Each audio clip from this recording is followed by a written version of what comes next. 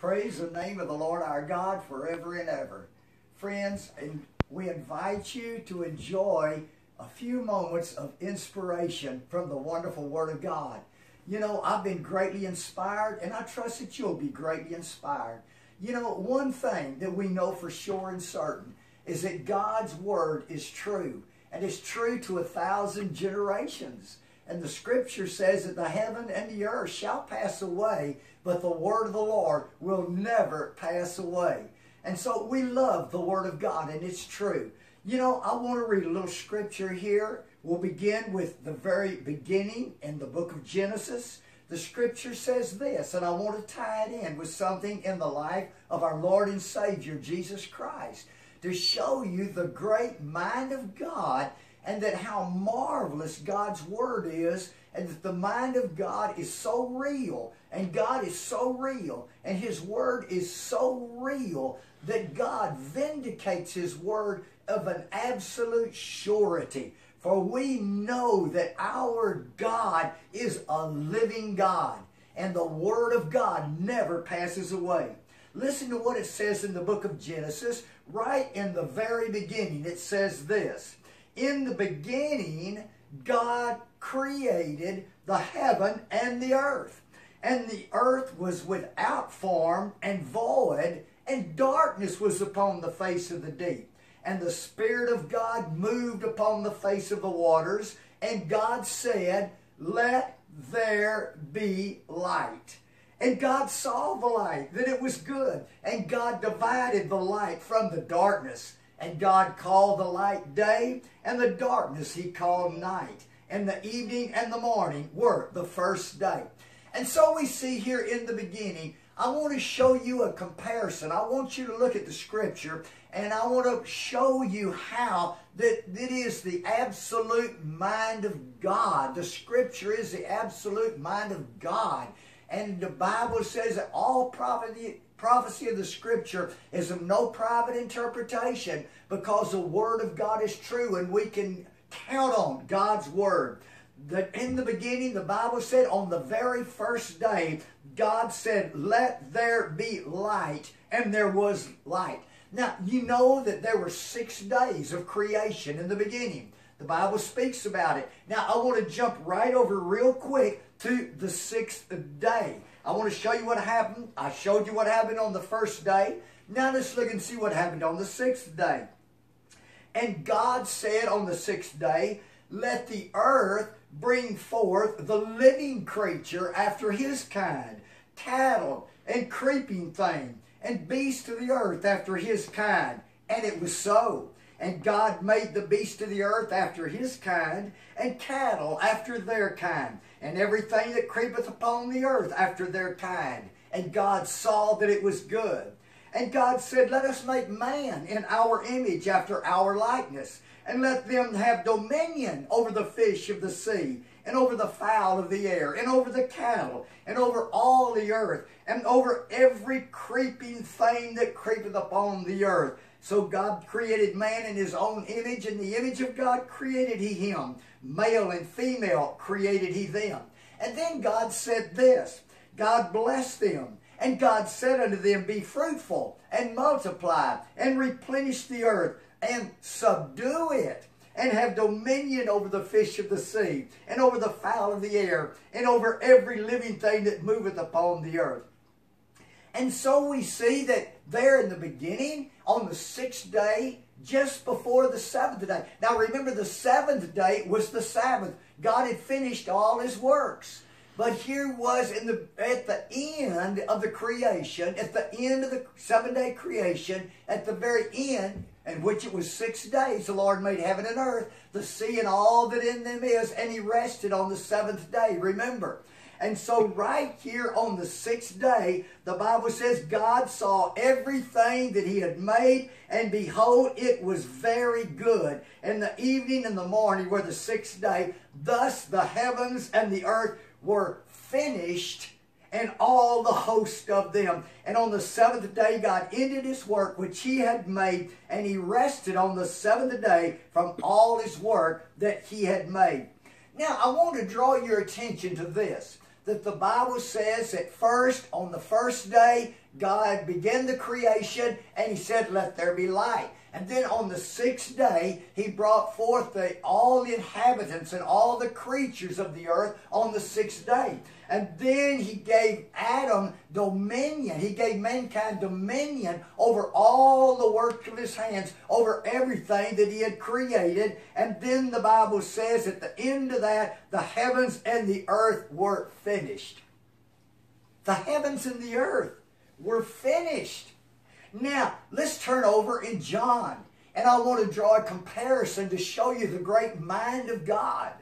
Over in John, the Bible says that Jesus Christ, after He had finished His ministry, then the Bible speaks about how that Jesus was taken to the cross to be crucified.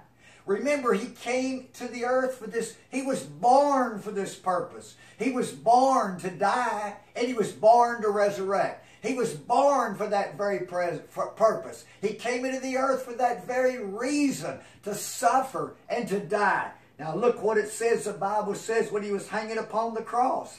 The Bible says this. It says that Pilate had taken, he had taken the cross, and Pilate had caused a commandment to go forth that they would take an inscription and put it above the cross where Jesus was crucified. And the Bible says Pilate wrote a title and he put it on the cross, and the writing was this: Jesus of Nazareth, the King of the Jews. God prepared His heart to do that. God prepared His heart. From the foundation of the world, He had to write on it, Jesus of Nazareth, the King of the Jews. And it says, in the title read many of the Jews, for the place where Jesus Christ was crucified was near unto the city, and it was written in Hebrew and Greek and Latin. And so it was written in 3 different languages on the cross. It said in the Hebrew language, so that all the Jews could read it, it says, Jesus of Nazareth, the King of the Jews. It was written in the Greek language that all those that spoke Greek, they could read it also. Jesus of Nazareth, the King of the Jews. It was written in the Latin language that the Roman centurions and all the Romans could read it, and it said, Jesus of Nazareth, the King of the Jews. Now, the Scripture says this: at the mouth of 2 or 3 witnesses, every word shall be established. And so God did that to establish His word, for every word is true. At the mouth of 3 witnesses, every word is true. Jesus of Nazareth, the King of the Jews. And then the Bible speaks about how that there stood by the cross of Jesus His mother. And the Bible says that Jesus, when He saw His mother standing by the cross, and the disciple John, it says, standing by the cross there, he looked down. Look what his thoughts were. His thoughts were not on himself and not on his suffering, but his thoughts were always on others, even to the very last breath. His thoughts were on others, and the concern about his mother, the concern about others. And he said to that disciple, he spoke first to his mother, and he looked down upon her, and he says, "Woman, behold thy son." Now, he wasn't pointing to himself or wanting her to behold him, but he was wanting her to behold John. He says, "Woman, behold thy son," because then he looked to John standing beside her, and he looked at John, and he said to him, he says, "Behold thy mother." And from that hour, that disciple took her unto his own home. And so we see here that his thoughts were upon others even to the very last moment. And Jesus then, knowing that all things were now accomplished, that the Scripture might be fulfilled, he said, "I thirst." And now there was set a vessel full of vinegar, and they filled a sponge with the vinegar and put it on hyssop and brought it up to his mouth. And when Jesus had received the vinegar, the bitter cup, when he received that, he said, "It is finished." Remember that word? Remember what happened on the 6th day? The Bible says that thus the heavens and the earth were finished. The evening and the morning were the sixth day, and thus the heavens and the earth were finished. And Jesus hanging there upon the cross, when he had finished his labor, when he had finished his works, when he finished what he had come into the world to do, he said, it is finished. Just what is finished? The labors of God is now finished, friends. Praise be unto God. And one thing that is so astounding is that the next day was to be the Sabbath day. It was to be the seventh or the Sabbath day. That's astounding, because right there in the beginning of the creation, when the heavens and the earth were finished, then it says on the seventh day, God ended his work which he had made, and he rested on the seventh day from all his work which he had made. And on the Bible speaks about this. It says that they came, the Jews, because it was the preparation that the body should not remain on the cross on the Sabbath day. They besought Pilate that the legs of those on the cross should be broken. And the soldiers came and broke the legs of the first and the other of the thieves that were crucified with him. But when they came to Jesus and saw he was dead already, then they broke not his legs. It was, the next day was to be the Sabbath day, just the way it was on the day of creation. But what was to follow the Sabbath day? What was to follow it? It was to be followed by the first day of the week. Because right after that, then Jesus was placed in the grave on the Sabbath day, and the earth was quiet. Satan was even quiet. Satan had done what he came to do, thinking he had killed and destroyed God. He had overcome by putting Jesus to death. And all the world was quiet. There was quiet on the Sabbath day. But watch, the next day is a day of concern. Because the Bible says, then early the first day of the week, which was the next day. It said the first day of the week came Mary Magdalene early, while it was yet dark, to the sepulchre. And she saw the stone rolled away from the sepulchre, and she ran, and she told Peter, and she told John that the Lord was not in the sepulchre. And they came and they ran together, and John outran Peter to the sepulchre. And he, stooping down, he looked in, Peter saw the linen clothes lying. And Peter came, followed John, and he went into the sepulchre, and he saw the linen clothes lie, and the napkin that was about his head not lying with the linen clothes, but wrapped together in a place by itself. And then went in that other disciple, John, which came first to the sepulchre, and he saw and believed, for as yet they knew not the scripture, they didn't understand it, that he must rise again from the dead. And so Mary stood without weeping, and then when she stood outside the tomb weeping, she looked in again, and she saw two angels in white, sitting, one at the head and the other at the feet where the body of Jesus had lain. And they said to her, Woman, why weepest thou? And she said, Because they've taken away my Lord, and I don't know where they have laid him. And when she said thus, she turned herself back, and she saw Jesus standing, but she knew not that it was Jesus. And Jesus said to her, Woman, why weepest thou? Whom seekest thou? And she, supposing he was a gardener, said to him, Sir, if thou hast borne him hence, tell me where you've taken him, and I will take him away. And Jesus said, Mary. And she turned herself and looked at him. And she said to him, Rabboni, or Rabbi, which is to say, Master. And Jesus says, Touch me not, for I am not yet ascended unto my Father, but go to my brethren and say unto them, I ascend unto my Father and your Father, and to my God and your God. And Mary came and told the disciples these words. And then were the disciples glad. You know, this speaks about the first day. It was the morrow after the Sabbath, the first day. And so when God had finished, Jesus on the cross said, It is finished. Why? Because God was bringing about a creation. God was laboring to bring about a creation. Jesus was laboring on the cross. He labored as man. He labored to bring about a creation. what was the creation? A new creation.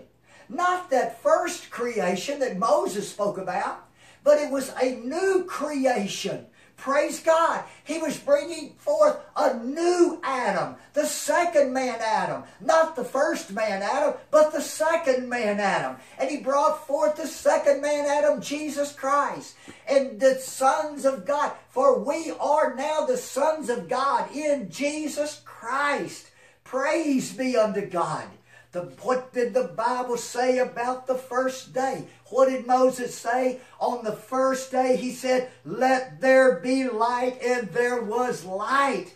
And then what is this, the first day? Jesus arose from the dead. The Son of God came forth from the dead. Jesus said, I am the light of the world. The light came forth. It was a new beginning, a new creation, a new day. And friends, we are living in the new day of the Lord. We are living in the day of the light. We are living in the day of the resurrection. Hallelujah. Because we walk in Jesus Christ. We are the new creation. We are the sons of God. Hallelujah. Not like the first man, Adam, that fell, but it's the second man, Jesus Christ. And we are now the body of Christ in the earth. Friends, now, this was given to Adam in the garden, and it says, Adam, I give to you to rule over all of my creation, over all the work of my hands, over the animals, over all creation, everything I put it in subjection unto you until the fall. But now, here in the second, and the regeneration of the sons of God, friends, all things are now ours because Jesus went away and he received the kingdom, and he came back and he said, that which I've received, that give I unto thee. And he gave it unto us. He gave us the kingdom. And now we, as Jesus says, I give unto you power over all the powers of the enemy, and nothing shall by any means harm you. It says, thou shalt tread upon serpents and upon scorpions and over all the power of the enemy. Everything is ours. Hallelujah. You have power over the sun. You have power over the moon. You have power over the water. You have power over the storm. You have power over death itself through Jesus Christ, because greater is he that is in you, which is Jesus Christ, than he that is in the world. We are the body of the Lord Jesus Christ in the earth. This is the new creation.